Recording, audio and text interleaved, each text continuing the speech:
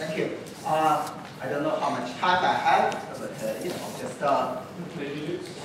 10 minutes, total 10 minutes, including question. It's okay. It's okay. I will make whatever is possible. 10 minutes is fine. Yeah, that seems reasonable. Okay, I don't. Original title you already read, and I thought I would just throw some ideas towards how we have heard a lot of talks. MOND is not a static theory in the sense it has a core, a root of a scale, A0, etc. But what bells and whistles, what scalar field, what dependencies actually goes in? What is do we have any physical priority as to what is allowed, what is not allowed? My point at the end is all the wide boundary tests and galaxy cluster tests are just telling us MOND perhaps is a theory richer than it was when it was invented, saying, wouldn't it be nice if acceleration was something special? Which is like y acceleration, not the gradient of the potential squared instead of gradient of potential. There are lots of things, and so there are lots of ideas, generalized MOND, G, and as a direction. Okay, Zach? Okay, I think this is perhaps the most important picture I want you to have, and I'm just illustrating this in detail later on. Right, in 2006, we had this MOND workshop in Edinburgh. Only a few people may be able to understand what MOND does. At least the the aqua MOND, and lots of people have different ideas. So it was understood, like pretty much everybody understood that, that especially Luke did explicit models with this picture that galaxy is very much like, okay, is it okay to press here? Okay, galaxy is very much like a charge and polarizing a media, and the media adds a little polarization. This polarization would track the direction of the ether. May not be exactly spherical, but there's a response. This response is by this dielectric or polarization coefficient. In magnetic, you would say magnetic susceptibility, but there are no such thing as magnetic monopole, so that analogy is a little bit harder to go with, so I go with the electric. So the principle is it. Okay, we know that in magnetic, that this coefficient can depend on field strength. The magnetic medium, the stability can depend on. It's quite common. So, so maybe gravity also does something like this, right? But it's also very common in nature that dielectric, such a dielectric of water, depends on the, dielectric for air depends on the air density. That's what happens to turbulence, the seeing effect. Yes, all astronomers understand that. And so why not second derivative of the potential? Yes, is there at the time when Newton wrote down this formula? It's all constraints, If I can get by with one derivative, I'm not going to bother with two derivatives to turn people off. Also, I don't have a priori how to write that function. I don't even have a very good guide. So, make it minimal. Okay, keep it good. So, at least they have to do this to do galaxies. But does it depend a little bit on potential? Well, everything pretty much in the neighborhood, pretty much shallow potentials. There was no cluster data. Why introducing that? Seems counterproductive for people who want to work on it. But a theory, how dependence is not determined by your likely. Okay? It's determined by the fundamental of it. Okay? It may have infinite number of dependencies if you like, or it just stops and there's a priority, there's a funny combination. But anyway, The equation that we know is this dielectric-like or susceptibility-like equation. This field, which is, you can see a Newtonian field. No, sorry, this is the actual field, and that's the polarization part, that's the susceptibility. Okay, this is the related. So this epsilon can depend on potential, gradient of the potential, or some second derivative of the potential. But which one should the priority? At the time of MOND, we just don't know.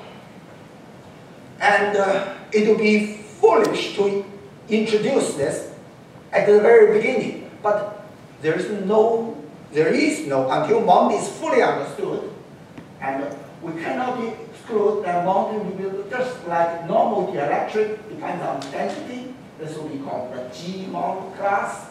And depending on the potential, this will be the E MOND class. So that the galaxy clusters have a larger effective A0.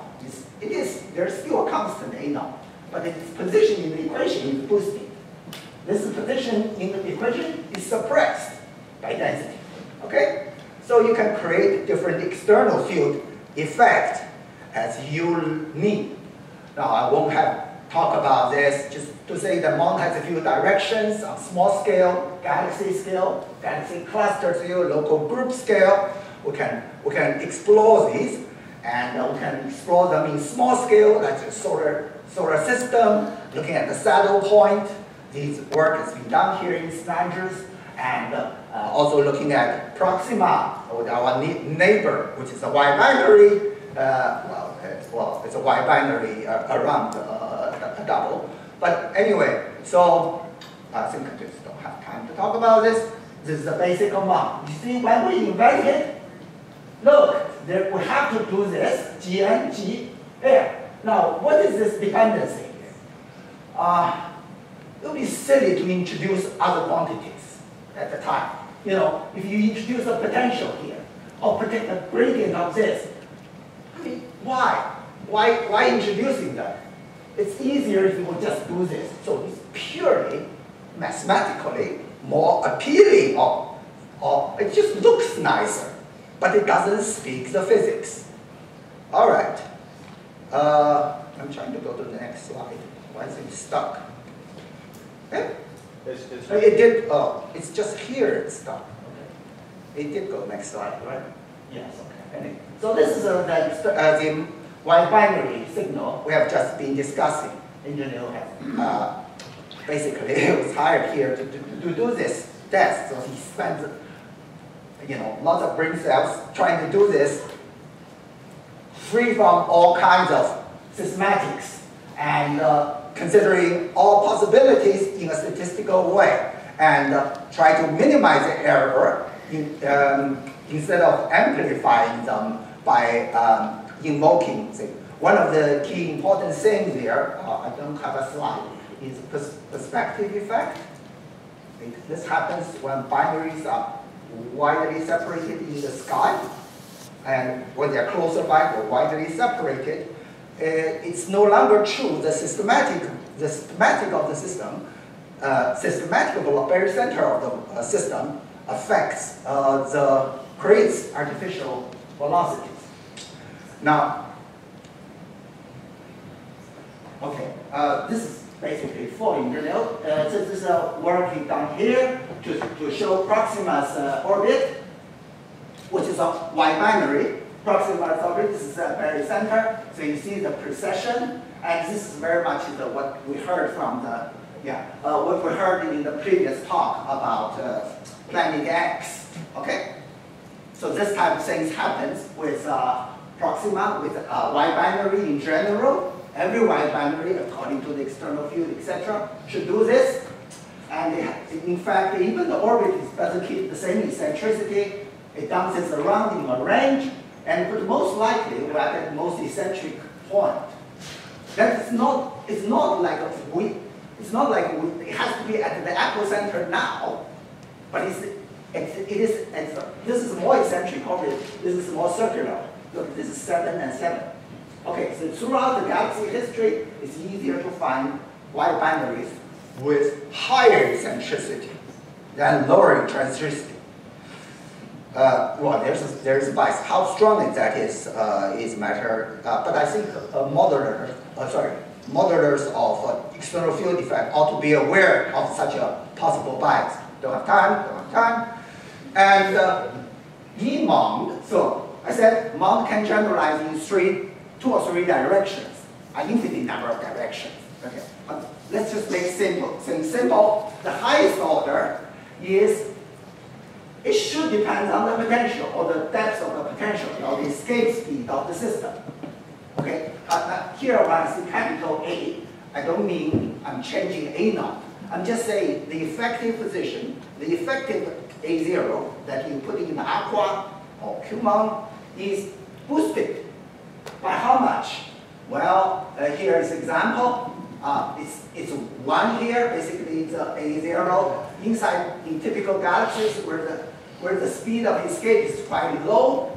It is pretty much the same number, small variations. But then when you reach galaxy cluster scale like here, then its number goes up. So this is one such a model. This is another model proposed by Bekenstein himself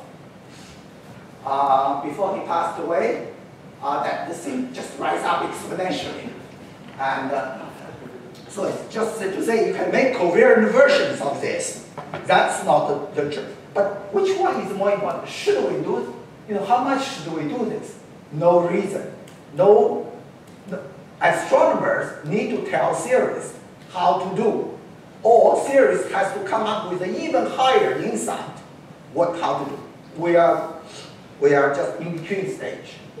So in galaxy clusters, you can have a MOND function like that. In galaxies, you can have a MOND function like that. Am I tweaking things freely? No. I'm still following one rule. Okay.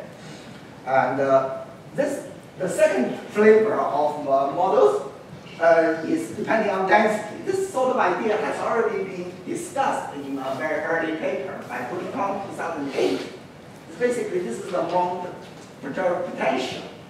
Yes, and but the actual potential, okay, so for example, you can add in something, the strength depends on the depth of the potential. Is that a good idea to solve galaxy cluster problem? Maybe, they conclude not so good, but we found that it works.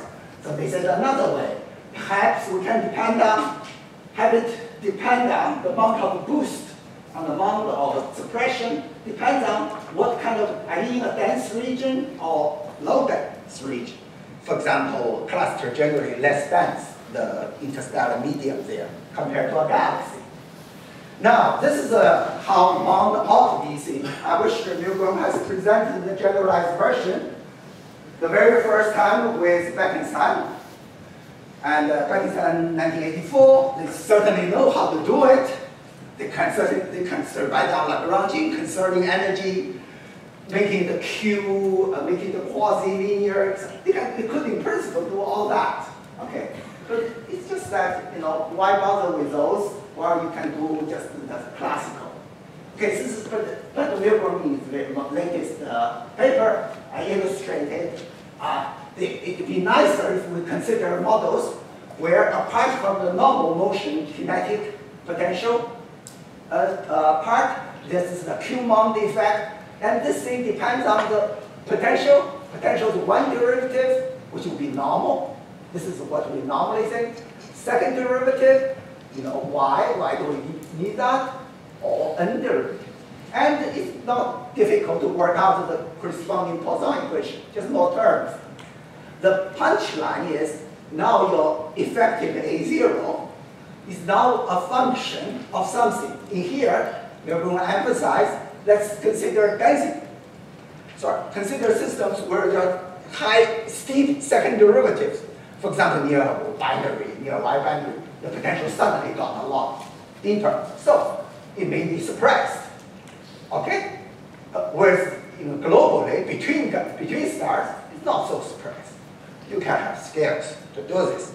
And I think I already said that in my beginning slide. So this is of course not the only way to do things, but it's all in the details.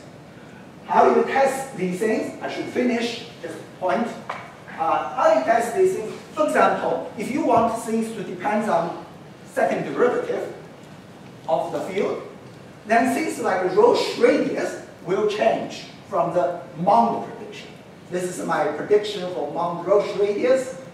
If you have something here, what is the Roche radius here? It's really just the mass ratio of the two, typically, yeah, and it will be like that. But now if you have some density dependence, you have to be more careful. The size of this Roche radius may shrink. This is work 2006, at the time when Einstein first made covariant models. I realized MOND is not the ultimate form when it was written down as just a function of some gradient of potential. Why not the potential themselves? It was just, but all such class of theory can work out the property. I don't know if I'm allowed to go very, very quickly, just the slides and just the slides, not really saying very much. Okay, this is just to say, okay, for example, a typical how this, let's consider my EMON. This is with Benoit paper in PRE, PRF. So the potential, this value is no longer a constant. It is smallest value is at A0. This is very close to here. When the potential depth of a galaxy is really, really small. But inside a cluster, such as a bullet cluster, etc., this number can go as high as 100 in some places, but low in some other places.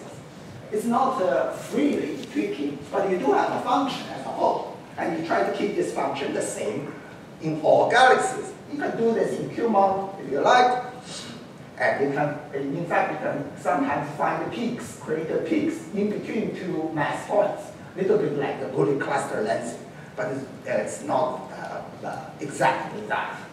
Just to say there has potential to do this type of things, but what generally this type of model addresses is what the Sanders presented in in the 90s, and it was realized that galaxy clusters were always, in standard way of MOND, it's always factor of 10 off. It's not always factor of 10 off, but it's the order of factor of 10 off. Okay, so it's something varying. Now, if you do this idea of just making the vary according to the function I just gave you, detail, you can look at the paper.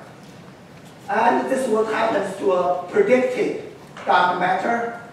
This is the NFW. One of them is the, I think the red is the NFW line. The green is the MOND predicted, the boosted MOND predicted line for galaxy clusters. You don't have 100% good fit, but certainly you don't have a problem at the factor of 2 level in fitting most clusters. And this is, in fact, very consistent with previous speech by Tian and Chen. Okay, and these are summary. And I say EMON boosts in deep potential. GMON, such as what Milgram wrote down there already, but this property you need to work out explicitly. Generally quenches MOND at high density, for example, near a star. So these two together means we can do galaxy clusters as well as binaries, even if we don't detect an external field effect. We won't be too bad, but it would be nice if we get a signal so we know which way to go. Thank you.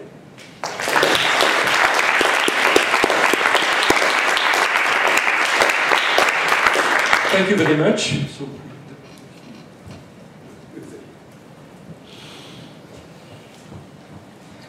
Hi, Hongsheng. I just have a comment. You mentioned the perspective effect that affects. Unfortunately, I don't have the slide. No, I know it very well. It gives you an extra artificial velocity due to the fact that things are approaching or receding, and if it's very wide and very close. Yeah. Q does not include it. I do include it. Q did not include it. No, I did include it. You included it. Yes, I included it. So the truth is somewhere in between. Am I correct? Sorry? The truth might be somewhere in between. The ultimate prediction. Well, how is that factor compared with? I just want to mention that I checked, for example, what the magnitude of this effect is and how important it is. And for example, you go all the way up to 30 kilo AU, it's going to be more important. It's more important. It's only important for very, very wide and very close binaries. Yeah. So, for example, proximity effect. Exactly. Let's say that the It's like proximity. when you're driving on the highway and you see the posts that seem to move, approach to each other when they're going away or whatever the signpost. But no, I mean, just the comment I want to make is that in the region where we start seeing a deviation from Newton, this is a very small effect. No? We begin to see this deviation from Newton at 2 kilo AU. I understand that 30 kilo AU is going to be very important, but at 2 kilo AU, within 200 parsecs of the sun or 100 parsecs of the sun, it's a very small effect. I've checked what happens if I include that, if I don't include it, and certainly the conclusion that you find a deviation from Newton is there either way. But yes, in all fairness, you have to include it to make sure you're doing everything right. But yeah, the only point is that in the small separations below, say, 5 kilo AU, it is not a strong effect. Maybe at 30 kilo AU, but certainly not at 5. Yeah, exactly.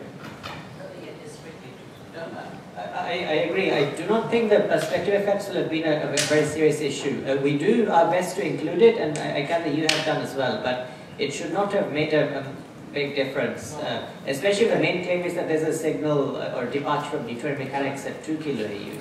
I agree. My point is, there's only one ultimate rigorous way of doing, handling the data. It is incorrect to subtract one proper motion to the other proper motion directly, because it's a spherical coordinate. You can never just subtract the two. You must bring them together and then subtract. Correct. Okay, this is then how much you bring them together depends on how close they are, hence their angle to us. Okay, but they could both be wide binary, but here the very perspectives of proximity effect very big, whereas up there very little. Exactly. Okay, so we shall have the last few words. So, okay, that factor maybe it matter a little bit, but the more important factors are three particles and is your method, and so you are not really you really didn't justify why you choose to use V theta as the ratio of the two velocities, and then you didn't justify you calibrated multiplicity fraction. So it's like you are ignoring more important factors, and then you are just focused in less important factors. Okay, I'm not the one who did it. Okay, I checked the engineer's code, okay, line by line, and I did my job. And I gave all the cautions. I believe he wasn't willing to do things very close. When he started with 2 kU. I urged him to do even closer binaries, just make sure nothing interesting going to happen. He's very 100% sure nothing interesting going to happen. But let's see it. Okay, if you get a... Before you have a calibration in the region where nothing happens, I understand. We don't have, I don't think we can't. about 7 or 8 Very. I agree with you. At the 2 kilo, he thinks it's safe enough. Okay, as that we can do 2 kilo, 5 kilo, you see flat, that means it's stable. But let's do it even closer, just to be 100% sure. But you said, no, the data is too big, why do we bother? Yeah, it's a matter of doing more. Okay, so thank you very much for the lively